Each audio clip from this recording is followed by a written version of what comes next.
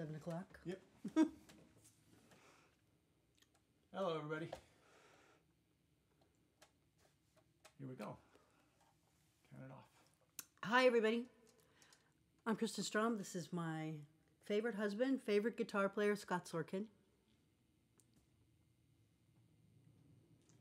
And we're going to play some tunes for you, starting with one of our favorites.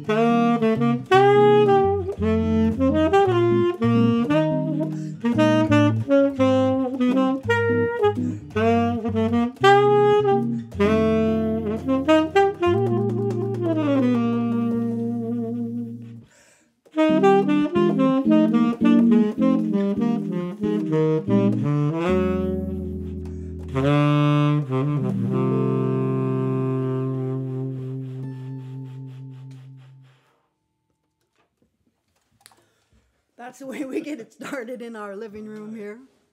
Hello, everybody. I hope you're having a good evening. Thank you for joining us here. It's kind of fun to actually play some tunes, put on some clothes. Some clothes. You can't see us from the waist down. We have our slippers on. What are you going to do? So thanks for joining us, and thanks to San Jose Jazz for setting this up, this cool series live from home. So that was, of course, the Jitterbug Waltz by the great Fats Waller. How'd you like to write a tune that lasts that long? It's really great.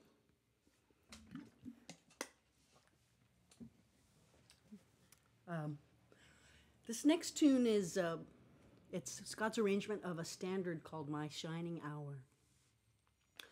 And I'm going to dedicate this to one of my students who is a worker in a hospital, and she's going to drop a couple classes because she needs to be there. She really feels like she needs to be in the hospital as much as possible, help as much as possible. So we're going to dedicate this to her, My Shining Hour.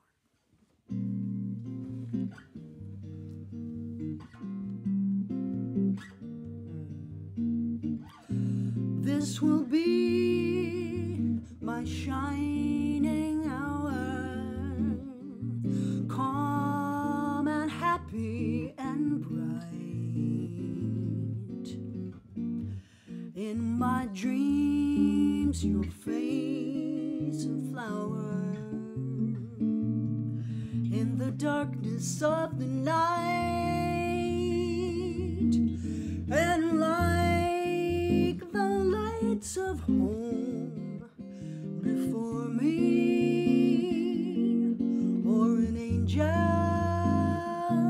watching o'er me, this will be my shining hour till I'm with you again.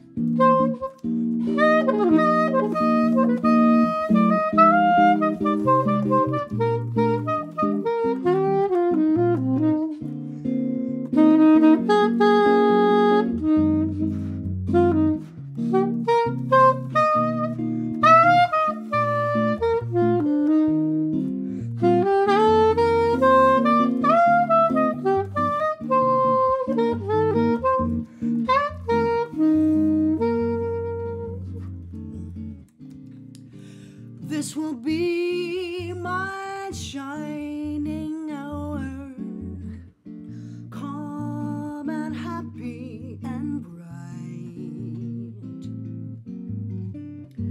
In my dreams, your face a flower. In the darkness of the night, and like the lights of home before me, or an angel watching o'er me, this will be my shining hour till I'm with you again.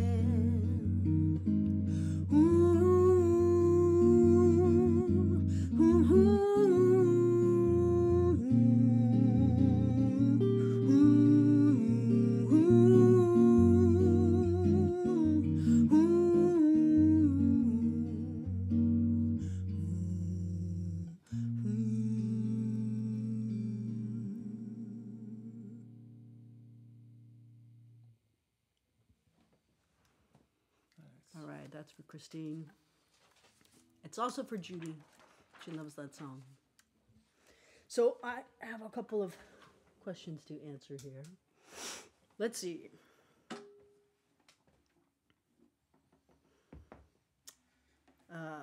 Tell us about a recent project that's very near to your heart, Moving Day, the music of John Shiflett. So our most recent album is Moving Day. It's all the compositions of the great bass player John Shiflett.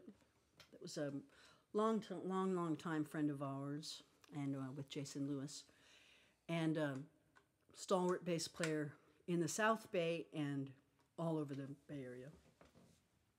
I was asking Jason, I think maybe John was on 1,000 albums, probably. He was the kind of bass player that when people got him in their band, they were like, this is my dream band. We're set, because I have Shiflett in the band. So we recorded it at Fantasy Studios, not long before they actually closed their doors, with lots of John's friends from this area. Jason Lewis, Ken Okada, Jeff Lewis, John Worley, Aaron Lington, John Gove. David. Yeah, David Baruzzi, John Harper, Dan Robbins, Rick Vanderveer. And it's really a project that's near and dear to our hearts. We've played a lot of concerts of that music. It's not only that it's music that was written by our friend, but the compositions are really great, and they're really fun to play and explore, and find new material in every time we play it. So that's a cool thing. John was just so musical. When I'm doing arrangements, I always have a voice of John in the back of my head, kind of saying, that doesn't really fly.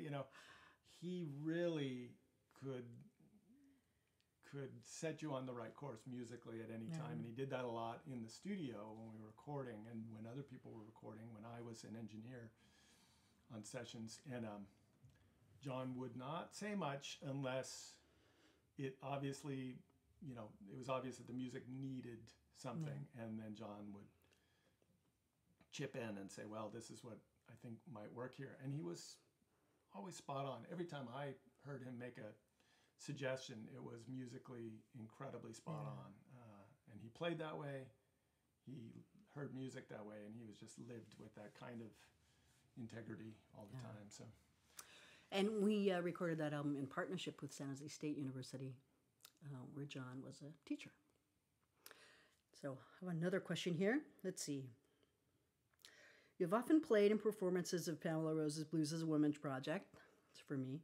We're actually going to have Kim Nally and Tammy Hall on this series next week.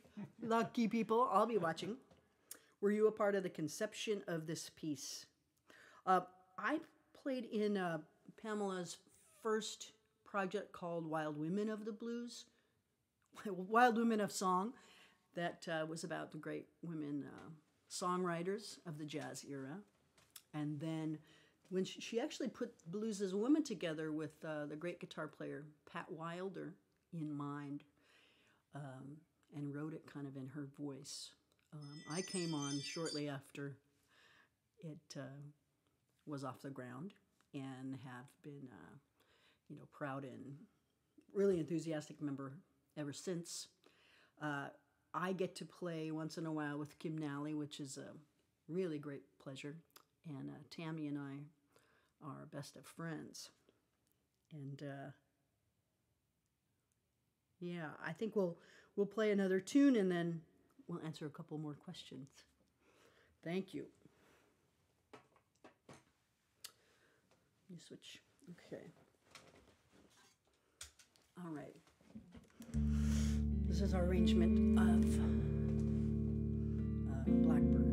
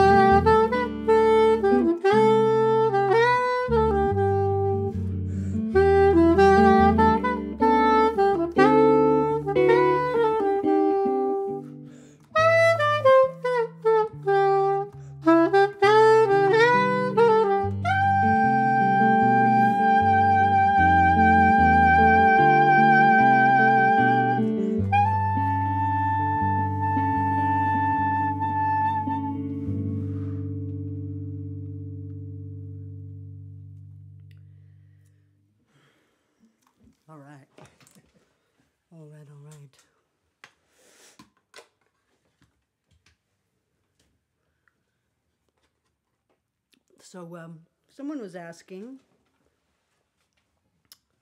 how does being a married couple affect your collaborations, and what are the benefits and the drawbacks? What drawbacks? What? Zero. Clearly, Zero the drawbacks. benefits are we're here in our house. We're musicians. We get to make music together, even in times like these. We've always had a great musical connection since we met in college. And not really drawbacks. We've seen some pitfalls with other musical families, family units. So it can be tough, but we've managed to somehow avoid those, because luckily I can count on one hand maybe the number of times we were stressed out before a gig or something, Yeah. But yeah. So we have this connection, for a long time, and it's always a treat when we get to play together. We play in separate things, but we get to have a band of our own together. This duo, but the quartet with Jason Lewis and Ken Okada that we've played with a bunch. A larger group of Ed Johnson and Novo Tempo. Stuff with Tammy Hall. Crossing Borders, our collaboration with the great Canadians, Jennifer Scott and Renee Wurst. And we're looking forward to doing something else with them. I'm looking forward to a new project, a duo record with Tammy Hall. So we were about to start getting together and playing tunes and really zero in on the repertoire when we got stalled. So look for that in the future for sure. Anything else? Yeah, and we're also working on a new record with Ed Johnson and Novo Tempo. Scott's able to do a lot of that work here. Why don't you talk about being an engineer at home too? Yeah, well, we have a great engineer on that project, Gary Mankin, who's in San Francisco, and he is sending out audio files so that we can record some of our parts on our own, since we can't all get together as a group. We've done some sessions with the whole ensemble, people coming down from Washington and from Canada, Renee and Jennifer. And so now we're isolated, so I'm doing some of my parts here for that project. And thank goodness for the technology. Let's just do some of these things that make it a little bit more bearable to deal with this right now. Yeah. And we're both teaching lessons online, continuing our students and picking up a couple more. We have one more tune to play here, and we thank you for tuning in and checking it out. We're saying a big hi and big kisses to family and friends out there. And we can't wait to see you in person and hug you. So sending virtual hugs right now to everybody. So we're going to close it out with one of our favorite standards. Let's see, am I...